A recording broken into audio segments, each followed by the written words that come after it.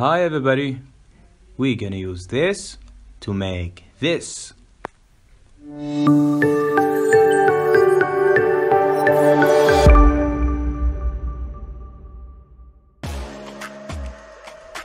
Hi, Dyson here. So we have a particle system and I'm already imported by LMBit file and injected to thinking particle automatically. So I have FumeFX, grid and particle source, and I already simulating this. Okay, the challenge here to render this fuel in Arnold renderer, CPU and GPU, especially GPU. Okay, see the result, and we have Arnold sky here as you see, and let's go to set the renderer to Arnold, already set, and the system render engine to the CPU. Okay, let's have Arnold IPR.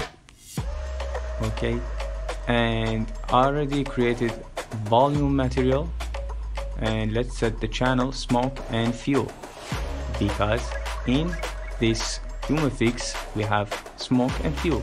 Okay, let's see. We must go to rendering tab and change the shader from standard to Arnold redshift. Okay, let's set the render. Nothing. Let's find the solution. First, go to additional option, performance, and let's find out what here.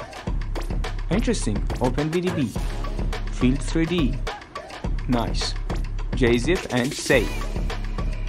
Resimulate that, and let's see what's the result. Okay, it's done, and hit the render. Nothing yet. Okay, let's find another solution. Arnold Volume Object, and in Open VDB path we will set the file FumeFX extension. Okay, let's do it. And nothing yet. Available grid is nothing. That's bad news. So let's have a render. First, the scale 2 centimeter, and let's render that. Okay, nothing. That's the mess again. So FumeFX already have a tool named ffxConvert.exe, and this tool convert the native FXD file to VDB. Nice, but from artist perspective we don't like to have many tools, so let's try something else.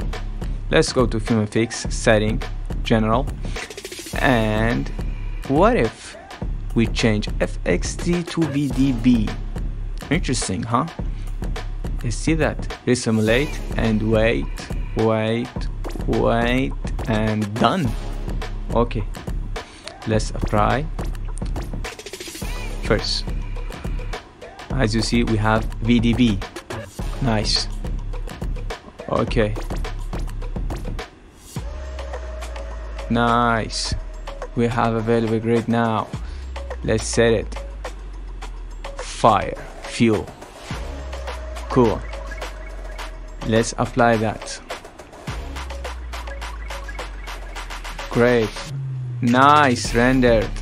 As you see, we have the fuel finally. Cool.